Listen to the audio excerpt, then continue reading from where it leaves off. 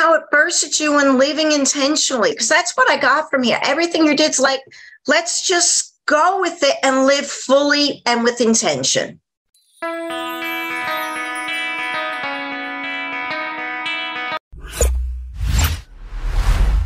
My guest flatlined twice, came back from the dead 2 times, not just once.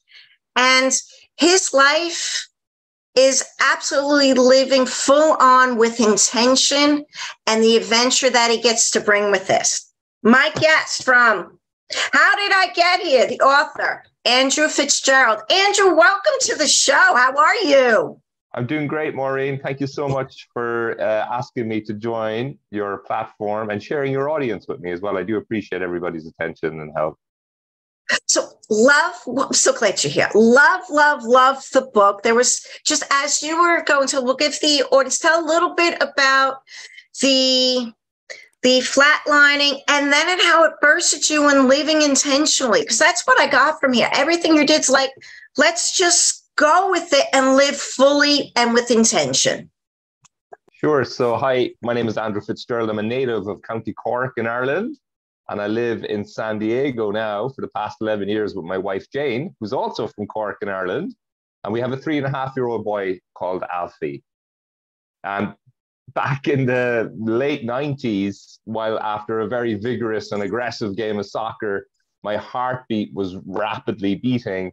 And after about 10 or 11 hours, it just hadn't self-regulated itself. So we went to the hospital and they discovered effectively that I had a genetic heart condition called Wolff-Parkinson-White, where I had an extra electrical pathway in my heart. But the best and only course of action was to medically induce a flatline. And the doctor stopped my heart. And thankfully, I was resuscitated and the heart started again. I went on medication and it happened a short period of time again, second time, about 6 weeks later, while on the golf course, which wouldn't be very vigorous exercise, Maureen, more likely to be having a beer and relaxing and just out enjoying golf. So, at that stage, I went to hospital again. And again, the course of action was to medically induce a flatline. And again, thankfully, for the second time, my heart restarted itself again. And then I had to have a small procedure. Basically, I had the pathway ablated, so basically burned off or soldered. That was 1998. Fast forward to 2023, I have not had any heart issues. But when I woke up, Maureen, the first time in the hospital, I asked the nurse, how did I get here? I was obviously confused and a bit disorientated. So hence, that's the name of the book, How Did I Get Here? And the second piece about the book was, I was so thankful to wake up at 19 years of age, and I couldn't imagine what my parents was going through, that I said, I'm going to live my life with no regrets now, as best I could. And I didn't know at that time what life would have in store. And anything I've done since has always been with the prism or the idea, will I regret this later in life? And if it's something that's been very big, I've decided to try and do something about it, because I'm sure there will be things I regret, but I've tried to live my life with intention. I'm 45 years of age, and I'm delighted to have written a book, published a book, be a best-selling author on Amazon and an internationally best-selling author. And I'm delighted to chat with you. Wonderful, wonderful. So first of all, the second time when you flatlines, the nun comes in to hold your hand. What came up for you? You're lying on what we call in Ireland a hospital trolley or a gurney in America, and I'm looking at the ceiling, and I suppose I'm looking at faces, but you couldn't mistake a nun with the black and white habit on her head. And she was a really nice lady, she had that reassuring smile, but she was holding my hand and she gave me the last rites. And I guess, when you hear the last rites, when you actually hear them, you kind of think, wow, this is very serious right now. But also, I suppose there was some trust. I almost felt that there was people with me on this little journey, down the corridor, into the elevator, up in the elevator, out into the, ER. And it was weird, because when I woke up, I was the healthiest person in that intensive care unit. I mean, there was alarms going off, people were passing away, and I was there. I actually feel fine, It was just this little thing that I had that would send my heartbeat rapidly. But the great thing was that the nurses said to me, "My God, Andrew, you've some heart," because most hearts would explode. You know what I mean? So like for that 9 or 10 hours, the first time my heart was just nonstop. And I thought it was literally, we played a great game of soccer. We were beaten, but, we played brilliantly. And it was like, leave it all on the field. But, very hard to process after that, Maureen, because I never spoke about it really. I suppose I don't know if it was being a teenager and not knowing how to express myself, or maybe perhaps a little bit culturally Irish, we would be kind of a bit guarded, not to speak too openly about things, or else it was just, hey, teenager, let's get on with things, So I'm sure people have asked you this. Did you see anything? I don't recall if I did. Again, I woke up. The last thing I remember seeing was the gas mask coming on my face, and me in my own mind saying, "I'm going to stay awake here. I'm going to trick the anesthetologist, but sure, that gas is always going to knock you out." And then waking up the next morning, and that was it really. But waking up, I was like, "Oh my God, this is great," And you're here. Yeah, and I'm going to have no regrets. And so this is a book about adventures. And I love that, because the courage to not only leave your home, and Ireland is and let me know if it's still the same, because our world is changing so rapidly, but very family oriented, and a lot of that based in religion, based in gathering, based in food, based in knowledge, based in neighborhood and connection, which is a beautiful thing. That leaving is not the norm, right? Sure. Yeah. So look, Ireland is and always will be a very sociable, cultural country, regardless of any economic circumstances, or even, getting through the pandemic, there was great, community spirit to help people and check in on neighbors. And that's what I love about the country. And I grew up there, and Ireland will always be home in my heart. But my wife and I did some traveling, fell in love with SoCal, and in particular San Diego. And when we went back, we entered the permanent resident green card lottery, which is America's way of increasing its diversity, if it's not diverse enough already. And they give out 50,000 permanent resident cards every year, but it is a random draw. So we entered and we said, hey, if it comes up, great, we make a move. We wanted to travel. We wanted to make a legal move to Ireland. So that's how you do it. The draw day came and we didn't get picked. And it was the most crushing thing ever.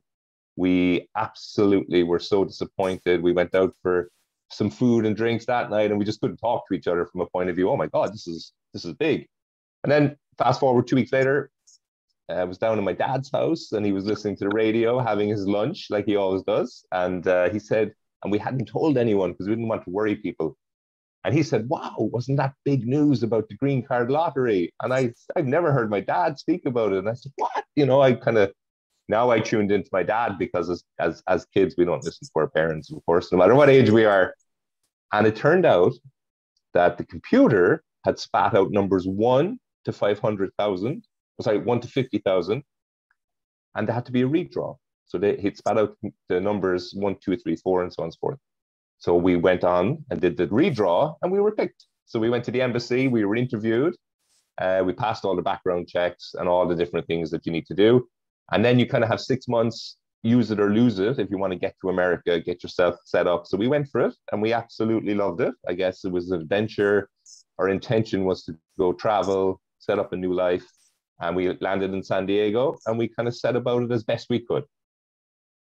Best you could. You're in Point Loma. You got a 3.5-year-old. Life is great. You're an international bestseller. Oh, I'd say you crushed it. So, and more to come. Love, love, love, love all of that. So, okay, people that are not accustomed to embracing change, and also as you're on your journey, continually to embrace change. Even then there was not setbacks, but that you went back home and then you still said, you know what, let's try it again. What encouragement would you give to people listening, saying, if you want to go for it, go for it? And what would that look like? I think anybody wanting to make any change in their life, it can be something small or something huge, but to that person, it is important to them. So if your gut feeling is telling you you need to follow a certain path or a dream, You need to lean into it, and you need to wrap your arms around it 100%.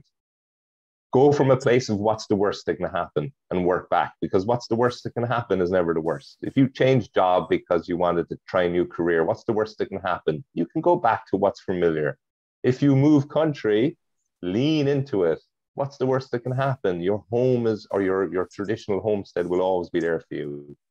We have to, after the last number of years that we've all been through, we have to see that there's so much happening out there, that having courage is a great skill and a trait. And if you trust yourself and back yourself, things will work out. And the only reason I say, if you trust yourself and back yourself, at some stage, as you're on your journey, you'll realize you need support from people who've been there before, have done it before. So then you ask out for help and support. We didn't ask for a lot of help and support. We try and leaned on each other. And looking back now, would be absolutely to get second opinions, third opinions. Hey, feeling a little bit homesick in our relation to her, change from moving country, and then lean into it and just enjoy it, embrace it, have fun. And I say, get comfortable with being uncomfortable. It will pass, and then you'll be in a new comfort zone and you'll be looking for your next adventure. Get comfortable with being uncomfortable. So, Andrew, what was your intention behind writing the book? Yeah, I had three intentions. Number one was to continue the commitment I made to myself to have no regrets, and it's something I wanted to do. I loved writing in high school back in Ireland, and I just felt there was a great story, so I wanted to do it. My wife pushed me because it's not easy to sit down and write a book, so it took the best part of 2 years, but I got there and it's published, so I've done that. No regrets later in life. The second intention was to give a copy to my son, Alfie, who's 3.5. I'm 45, so I kind of do think look at life a little bit differently based on that experience. And I kind of want him to know about our life growing up in Ireland, the tough times that we've been through. I hope he gets inspiration from reading about his dad and his mom and how we overcame challenges in our life. And I guess how he grew up in America. And then the third intention really is for readers who manage to read the book, that they may be inspired or motivated to just push themselves and change their circumstances, even perhaps reconcile the past, but to really live a life and embrace things that they want to do. Resilience is the core theme of the book. It really is the power to keep going and overcome, survive and thrive. And since the book is launched, people are reaching out. First of all, to hold your own book is an incredible feeling. I just can't believe it. It's thank you, Maureen. And secondly, to have someone to say they bought it is a funny feeling, that they'd invest their money, their hard-earned money, because there's a lot of things that we can be spending money on in the times we're in with the economy and cost of living. And then to say they loved it, got something out of it. And I'm so proud. And I'm having so many authentic conversations with my friends on different levels. Male, females reaching out to me. A big section in the book is, unfortunately, Jane and I suffered 4 miscarriages before Alfie came along. So that was a really tough time, 4 miscarriages, 4 years. A lot of questions as to why this is happening to us, so on and so forth. So they were the 3 main intentions, and I'm kind of ticking the box on all those. And I'm just so humble, grateful, and very proud of myself as well. Oh, absolutely. Kudos, Andrew. And where does this get people to, where do people go with this? So the piece I want to really lean on is that the piece of resilience, the piece of how we face change in a world that overnight, but in the next minute, things are changing so rapidly, technology, and just so much in this world, right? So change is now on the menu. And that being said, yours was intentionally being able to embrace change. And with people that are like, okay, well, I really didn't choose this, but we all know that it's still, we do choose it because we're 100% responsible for our life. Okay, but that being said, what would you say to people? Say, all right, you're facing change and change that you may not have wanted. This is still this is what I would say to you to bring you forward, to just be able to move yourself, your circumstances, your family, and to make yourself out to the other side and a better life? What does that look like? What would you say? I think it comes down to mindset. As soon as something happens to you that's completely outside of your control, which is life, and that's inevitable, it's going to keep happening. The first port of call is, right, it's happened. It genuinely is in the past. It happened 1 or 2 seconds ago. How am I going to respond to this? And that's where you have a choice. And that's how you then get in control. Things can happen, of course, the loss of a loved one, the loss of a job. There are times when you have to sort of grieve, and you should sit with the pain or the feelings that you have and go through that and understand and check in with yourself and say, hey, you know what? This is getting me down, or, this is kind of a blessing in disguise. I did really want to go and pursue a different career. I've worked in a lot of big corporate companies where there's a lot of organizational change. And just when you think everything's going smoothly, for some reason, things get changed, or there's a restructure, or we think we can do something different. But I always found that if you lean into it, as we've said, but seek out as much information about that situation you find yourself in, understand it, embrace it, and then you can conquer it. And again, if you do that, seek out support for people too, and say, hey, let's be open. I think American culture is very open. I love that about America. Ireland is open too, but it kind of takes a little bit longer. You get to know people, so you lean on family first and then friends second. But I found Americans really refreshing, that you can almost tell people anything if you're confident enough to go and do it. And you'll find people that have been through things worse or similar, and there's comfort in that. But as soon as something happens, if you can get in the mindset of, right, okay, let me just assess what's happened here. Okay, how does that affect me? How does it affect my family? What can I do about this? Because you get great satisfaction if you take control, right? That's happened. I think I'm going to, sit down for the day and digest the information. And then tomorrow I'm going to start with a new frame of mind. Everything can be overcome, even if it's on your own or getting support or reaching out to people. We live in a technological world where we can find answers to things. We can find inspiration from other people. My book can do that. Other people's books can do that. It's not a hero's journey, though. That's the thing about my book, traveling the road to resilience. It's not that I'm sitting here talking to Maureen and I forget about all those tough times when I cried, when I was probably depressed and I had to go to therapy and talk things through, because I felt that was the right forum for me, rather than talking to my friends or my parents. And, 4 miscarriages, 4 losses, my wife's mental health. We leaned on each other incredibly. We grieved together. We all had different stages in grief. I remember one Friday night, we just both broke down after dinner and embraced, hugged, cried, let it all out, and stayed hopeful that Alfie would come along. But anybody watching or listening, you have the power within you. It's just a matter of you taking your time with it, accepting it, and then moving forward with courage. I want to put a little nuance to what you said. You are a hero. You are standing with courage, and you are continually bringing others forward. So I'm putting a little edit on that. And Andrew, how can people work with you? How could they get in touch with you? What does it look like? And what are you doing now? Sure, yeah. So, the book, first of all, How Did I Get Here? Traveling the Road to Resilience, lives on Amazon, and it will live forever as long as Amazon is open and available for business. So it's available in ebook and paperback worldwide. My website, which is the easiest place to go and find information and sign up for updates and some offers that will be coming out soon, is andrewfitzgeraldauthor.com. Reach out to me that way. I love reaching back out to people. I think it's great, people taking time. We sign up for so many things and then we unsubscribe, but I'll be very meaningful and quality communication, meaningful communication. And what I'm doing right now is I'm taking a little bit of a sabbatical from what I call my corporate career to promote and market my book, but more importantly, to promote and market the message of resilience. And I am available to work with people one-on-one in terms of resilience. I do offer a free 30-minute coaching call where I listen to anybody, understand where they're at, and see how I can help them go forward, because it can be something simple or it can be something that may not be the right forum for me to help with, but I could certainly point people in the right direction. All right. I love your vulnerability and just your courage. Thank you, Maureen. How Did I Get Here? Andrew Fitzgerald, the website link, as well as all his social media links are here. It's a fun book. It's an adventurous book. It's a It's a very quick read. Get the book. How did I get here? Andrew, thank you for coming on today. Maureen, thank you so much. And thanks to everybody for watching and listening.